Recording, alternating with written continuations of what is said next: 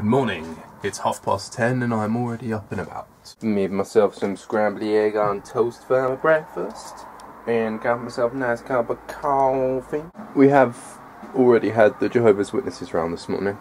They didn't even sort of try their usual spiel with me. They just offered me a leaflet straight away and I very politely declined. I guess it shows what kind of family I come from that I was then berated by my parents for not being incredibly rude to them. Today I'm going to go for a walk and then Arsenal are playing Brighton, so I'm going to watch that and then we'll see what happens after that. Now it's 10-1.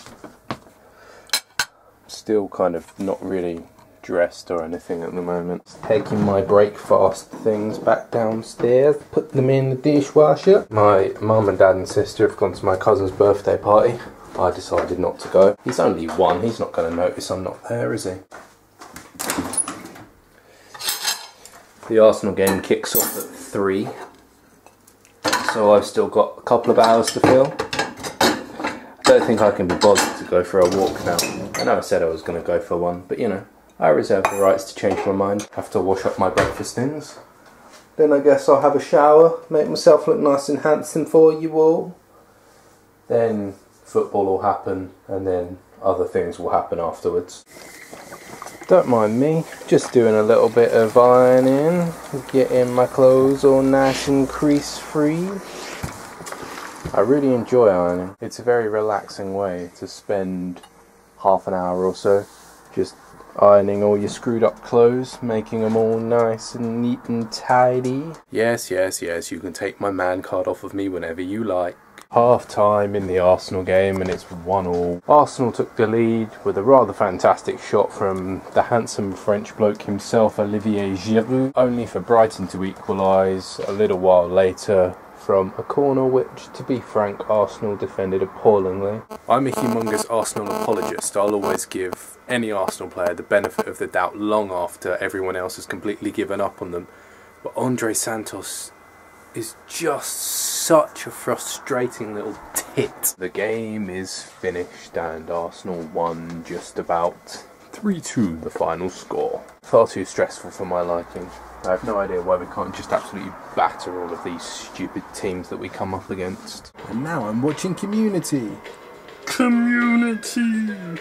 I love Community! 6 episodes of Community and 1 lovely cooked dinner made for me by my mum later, and it is 8:30 in the evening. I have a load of Rookie Blue to watch now. If you haven't seen Rookie Blue, I recommend you check it out. I'm still watching Rookie Blue. I have this kind of thing that I do whenever I'm watching Rookie Blue, which is that whenever I watch it, I do sit-ups. Lots and lots of sit-ups. But you're not allowed to see that, I'm afraid. So I'm going to put you away for a while. We can hang out again once I've finished. I don't want you to see me doing sit-ups. I take my shirt off and stuff. And I don't want you to see that. Sorry, ladies.